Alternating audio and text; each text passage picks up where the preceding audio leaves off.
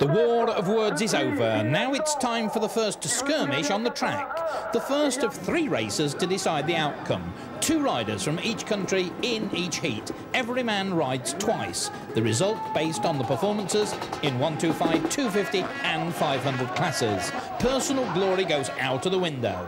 Today, these superstars of the motocross world are riding for their country. They're out to wave the flag.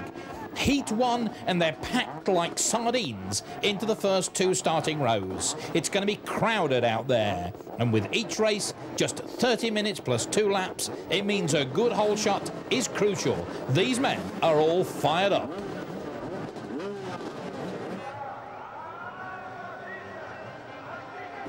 All eyes glued to that metal starting gate. But the trance is over when the gate drops. The rolling thunder of more than 40 sharp-tuned motocross machines echoes over the French countryside. The race is on. Kees van der Ven leads Australian Jeff Leask on the 500 Honda, push back to second. Ron Lechien, the American, is third. Frenchman Jackie Vimond up there too. Carl Quist is 5th. Kurt Nichols 7th. And what do you mean there's no gap to pass? You make a gap.